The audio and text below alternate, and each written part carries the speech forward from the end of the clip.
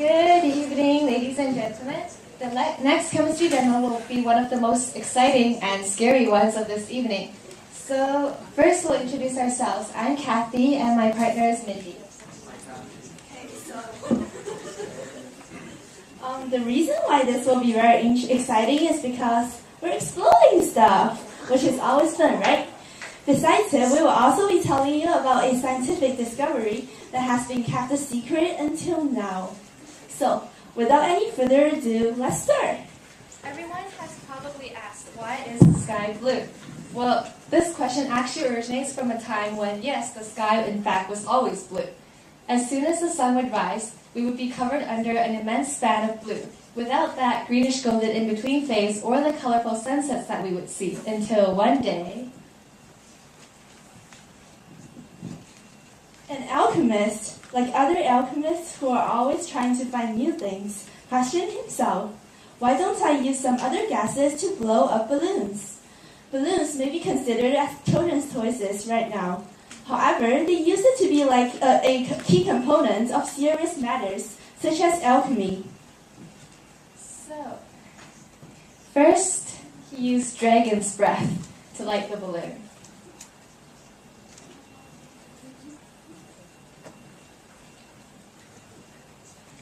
And when he lit it, there was a great explosion of crimson flame. And he thought, that was interesting. So he tried some other gases, like one infused with mermaid's laughter. Do any of you like mermaids?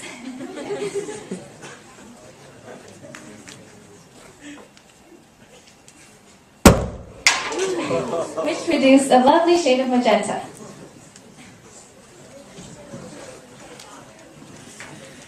So followed by was the phoenix feather extract.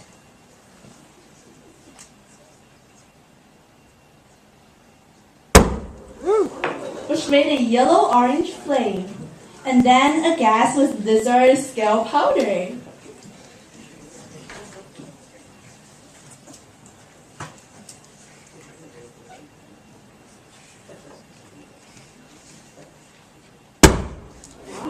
And then it comes out an airy green glow. We don't know what the alchemist did after that, but the important thing is that all those colorful gases floated up to the sky, tinted it, and it became the sunsets we see every day. Okay, so before we finish off the demo, we're going to explain some of the real science behind it. What we did was we put different metals, which were lithium, potassium, sodium, and copper, into those 4 balloons. And when we lit it up, they reacted differently and produced different colors.